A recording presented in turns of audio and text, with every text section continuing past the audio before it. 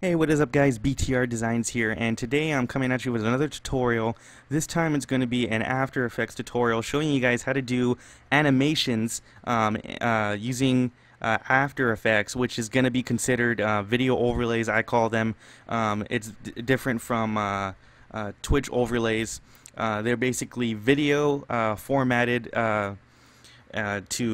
with transparent backgrounds, so you can just slap it onto your stream and it'll basically animate while you are streaming, and you can make it loop and all that type of stuff. So I actually had someone request something like this in the comments of my last tutorial where I showed you guys how to make a Twitch overlay in Photoshop.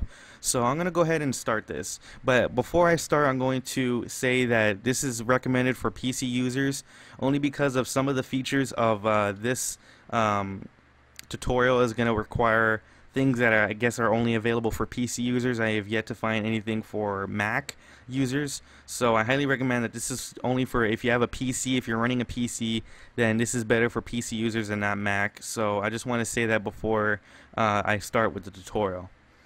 So let's go ahead and get started. First we're going to open After Effects and we're going to go to a composition and add a new composition. So the composition is going to be set at 1280 by 720.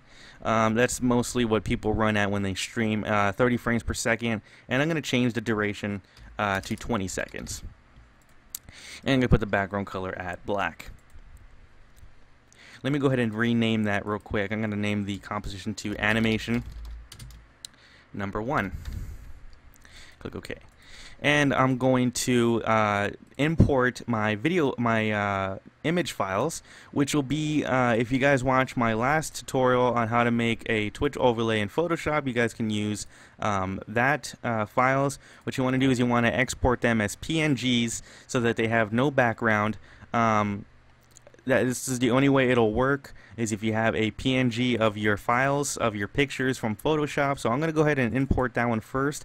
And I also made a bottom portion of my Twitch overlay, which will be for text scrolling across. I did see a comment by someone that wanted to know about donation animations. So I wanted to basically do it kind of, I guess you can consider this a donation animation, which is text scrolling across.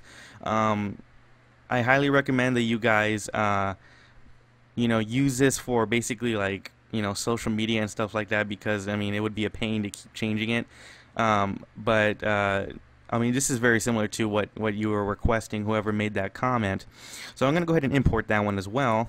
But I'm going to start with the first part, the first portion, which is the top part where it shows your name and your social media icons up here. And what we're going to do is we're going to add a nice glare going right across your overlay. So what I'm going to do is I'm going to go to the file I just dragged into the timeline, and I'm going to press Control-C and Control-V. That'll duplicate that layer, and I'm going to make sure that the layer that you just pasted in is selected, the top one, and right-click and put the blending mode to Add. And this will make it nice and it'll make it super bright.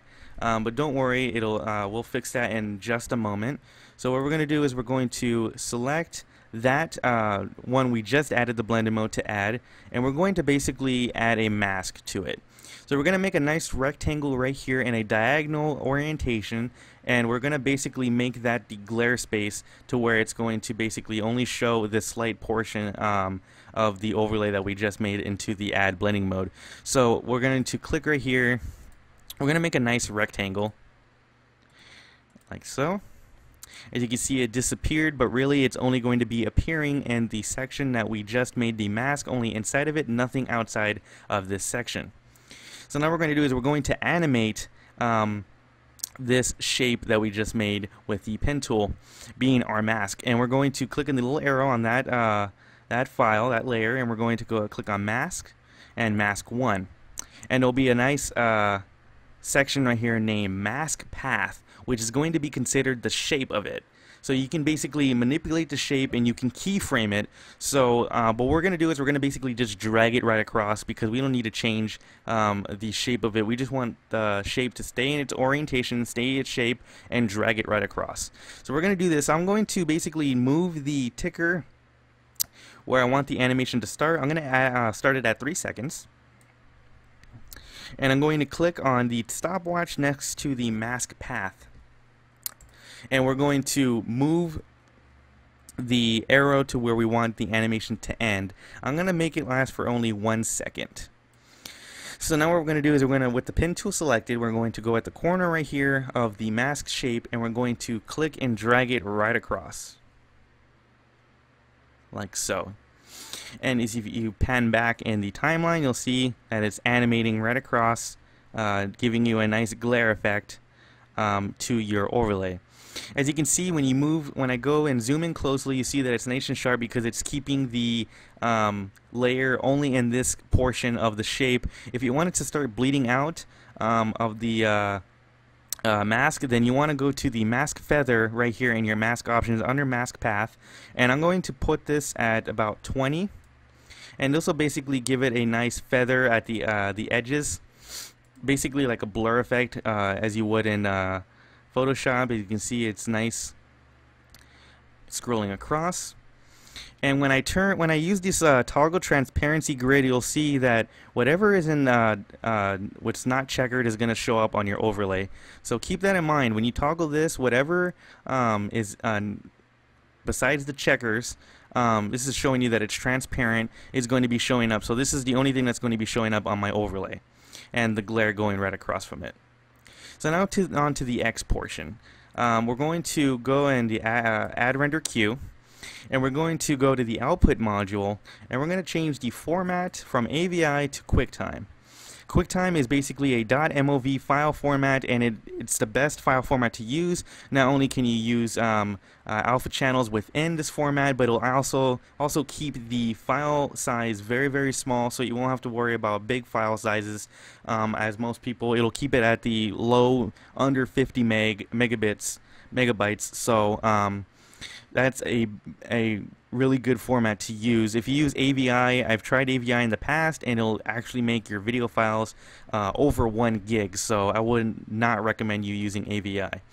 So now what we're going to do is we're going to go to channels under video output, and we're going to change it to RGB plus alpha. This will basically keep the color of your overlay the same, but also keeping everything in the background nice and transparent, so that all that's showing up on your stream is just this portion right here.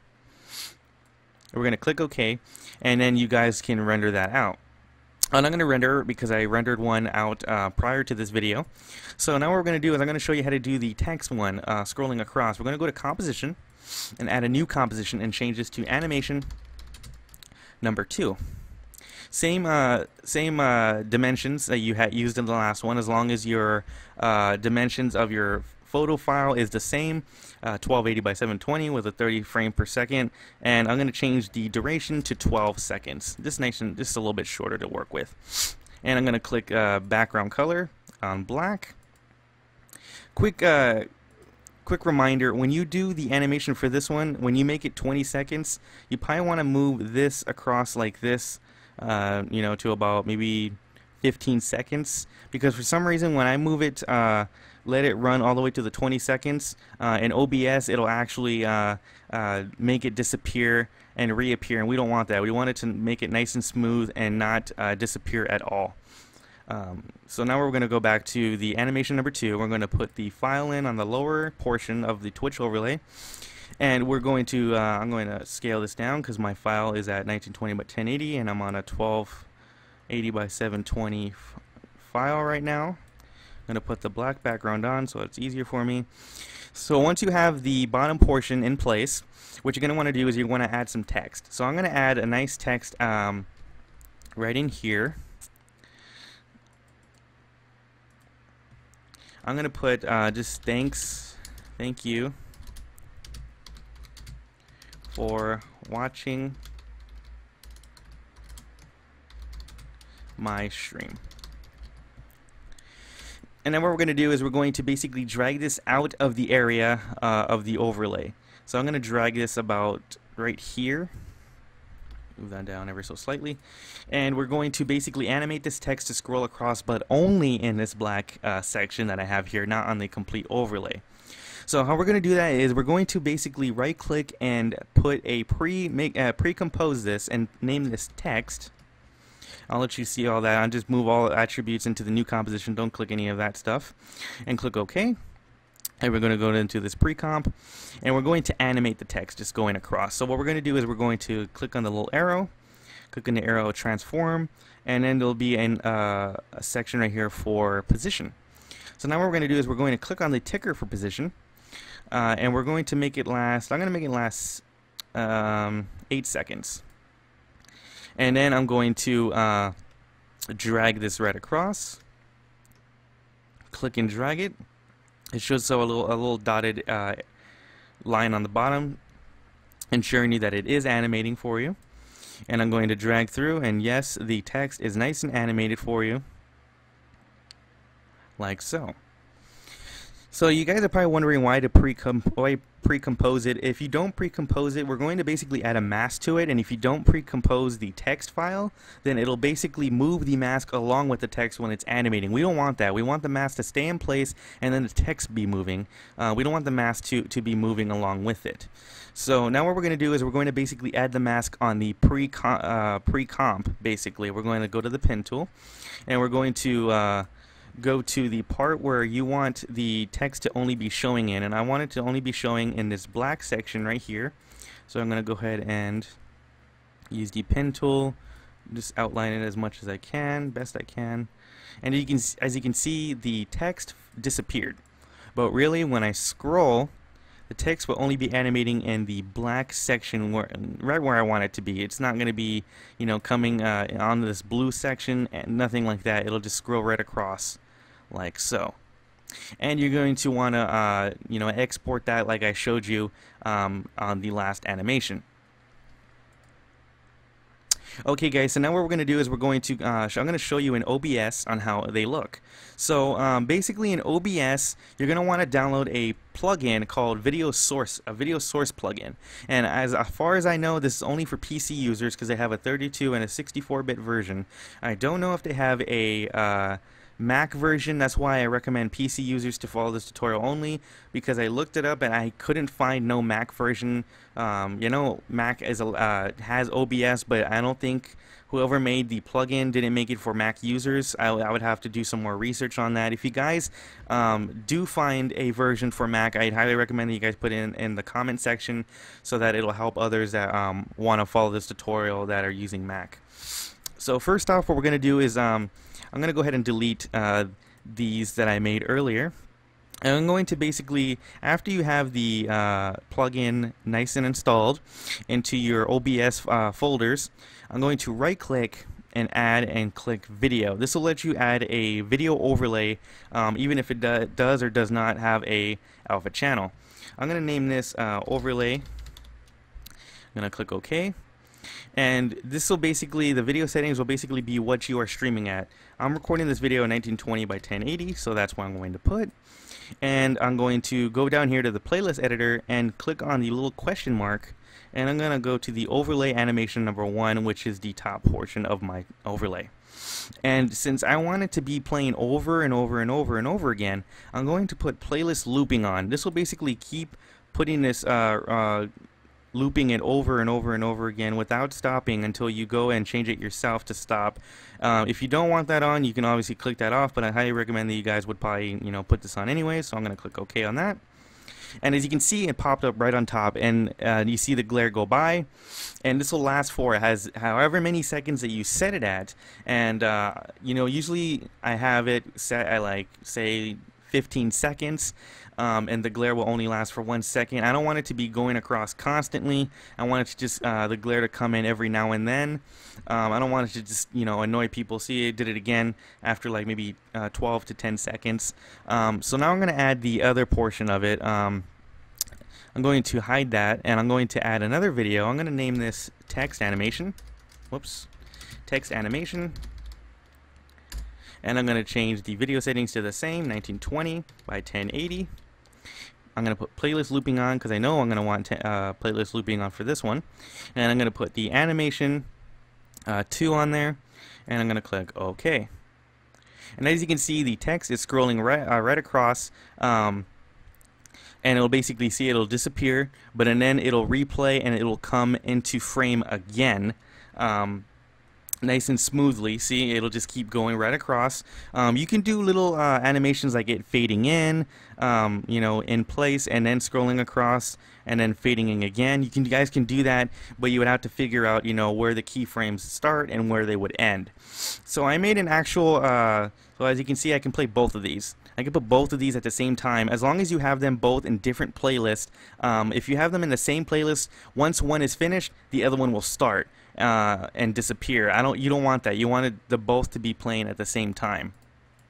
So I'm going to make those disappear. I'm going to change scenes real quick. I'm going to change it to an example that I used, that I'm going to use to show you guys what you are capable with Twitch overlays. So this is what I did for my friend. This is basically his Twitch overlay on top with the glare and then some electricity on the stocks that I had put over his name. See how it flashes. And then on the bottom right, there's a 3D text that I made and animated in Cinema 4D, and then put some electricity shocking it as it's animating. And I put both of these at a loop, so it's going to keep replaying. And I basically made it in Cinema 4D, you know, using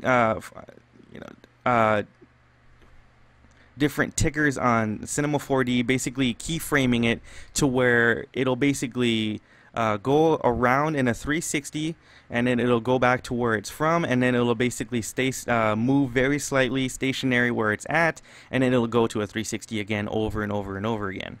So as you can see, guys, this is what is capable in video overlays. I am offering these to anyone who wants to make an order and purchase some of these, you know, custom designs like this.